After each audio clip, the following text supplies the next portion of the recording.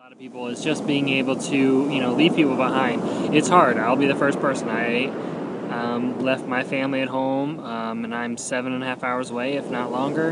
And it's hard, but I mean, you are a vacation spot for them. They can come visit you, and it gives them an opportunity just to relax, so you can see everybody just cool, calm, and collected while you have to go work. But the managers are usually very good with working around your schedule and trying to get you off so you can see your family.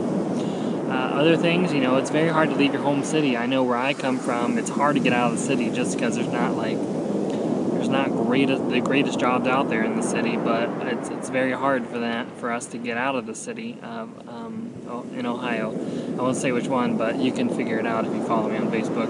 A lot of people say it's very hard for us to get out of that city, and when people do, it's awesome. Everybody rejoices, but a lot of people get stuck in the city and they really don't get out, and it's hard. Again, it's hard, but it's nice to get out and move around the United States, and you get to do it on the backs of hospitals, of your company. You're going out and you're helping people, but you're also seeing the world, or at least the United States for that matter. It's beautiful. It's one of the greatest opportunities I think I'll ever have in my entire life.